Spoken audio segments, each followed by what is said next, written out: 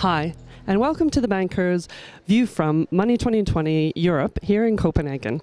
I'm Joy Macknight, Deputy Editor at The Banker, and this View From series is really highlighting women in payments and innovation. So I'm very happy to be joined by Sarah Clark, who's General Manager of Identity at Mitek Systems. Thanks so much for joining us today, Sarah. It's a pleasure to be here. Thank you. Can you tell me a little bit about Mitek Systems and what kind of pain points it addresses for financial services firms?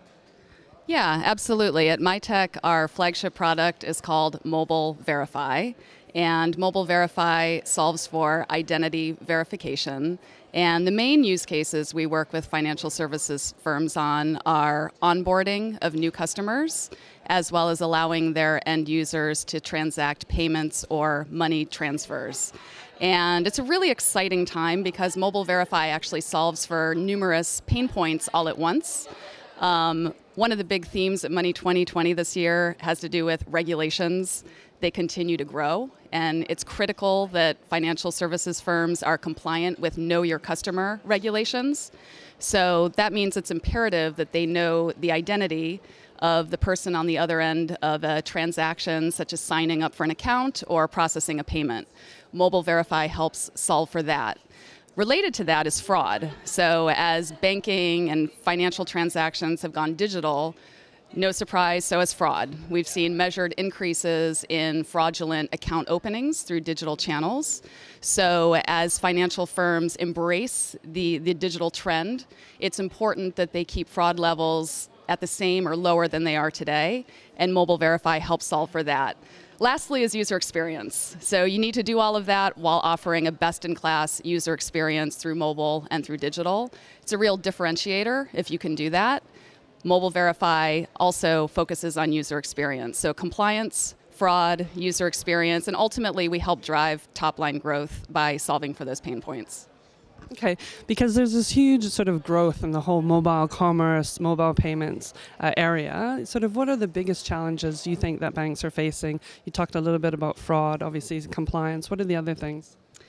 Yeah, I mean, in general, just the question of knowing who you're dealing with on the other end of a mobile or a digital transaction is a pain point, and doing so in a way that you're meeting end user expectations, which are fast, real-time, and seamless. So Mobile Verify allows an end user to scan their ID document, take a selfie, very simple user experience, but in conjunction, it's really increasing the level of security through identity confidence. So it's shifting away from asking a user a bunch of cumbersome questions to identify who they are, and shifts it towards using the really fun features of the mobile device, the camera, taking a selfie, in order to identify who they are.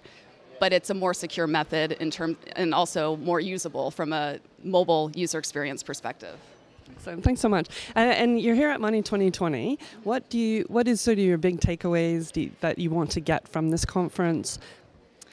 There's a lot of exciting tracks. I mean, first and foremost, I'm here to meet with my customers so we can continue to bring them products and services that meet their needs. There's numerous tracks and sessions on artificial intelligence.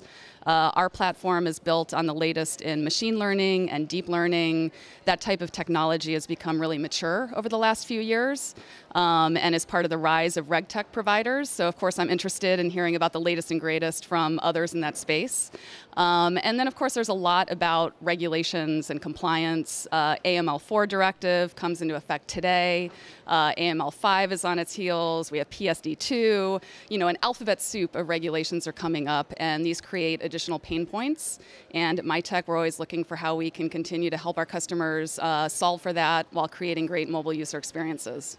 So why is RegTech such a big topic? You talk about all these different ones coming in. Yeah. Do you think that's really going to sort of, have we reached the tipping point for regulations, do you think? And how does RegTech really help for banks to comply?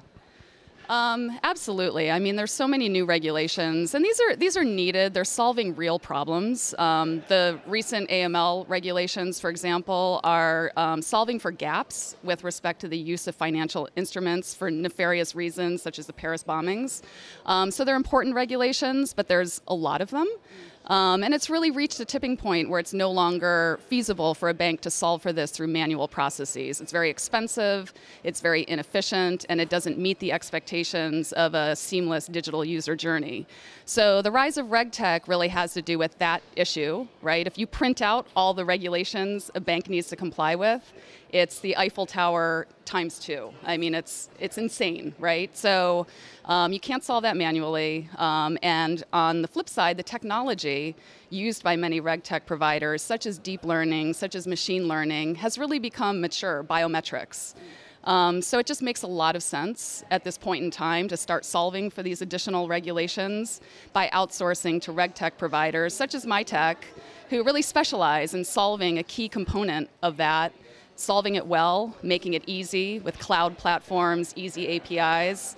The two are converging to now being the time that RegTech has become really a hot topic and a necessary for banks to continue to scale. Okay, great. Thank you so much for joining us today, Sarah. You're welcome. It's been a pleasure.